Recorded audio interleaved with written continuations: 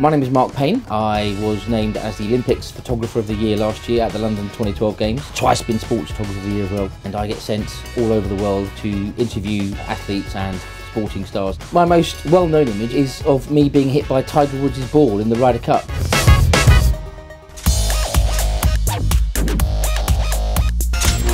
We're in London at the O'Neill Shoreditch Showdown, which is a snowboarding event bang in the middle of London, urban landscape with a temporary snow structure here, and we've got some of the world's best snowboarders coming along here. Based in Britain, I don't shoot lots of winter sport, but what it's really good for is taking your mind back to the basics and photographically remembering all the techniques you have to put in place. I'm going to show how any photographer can get professional looking shots by choosing the right lens and by putting into action some top tips to shoot great sport. The most important thing is to take a step back and have a look at exactly what the athletes are doing. See the shapes they're making, see their takeoff points, their landing points, and decide exactly what is the moment you want to capture with your camera.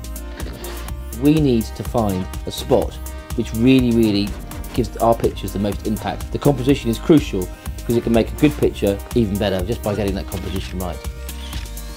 We're using high shutter speeds because, you know, these guys are going to be going fast down the slope. Fast shutter speeds tend to lead to high ISOs. There's absolutely no problem turning up the ISO.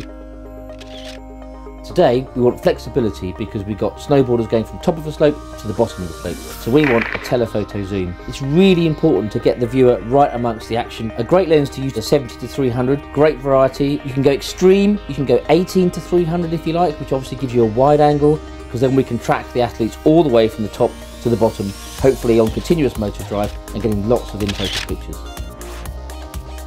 It's important to think about landscapes with sports photography because most people assume fast telephoto lenses freeze the action close up, but you need to put the viewer in the environment as well to show him or her where you are. Choose something lovely like a 10-24 or 12-24. Here we're using a fisheye lens. It's a lovely picture here with the bus. Very much a London picture, setting the scene.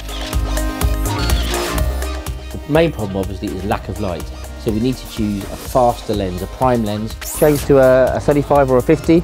It's quite dark now, so we can shoot them wide open, get some real quality here, shoot them at 1.8. To get a great sports portrait, what you've got to do, always about the eyes, and the great lens to do it is a 35mm or a 50mm lens.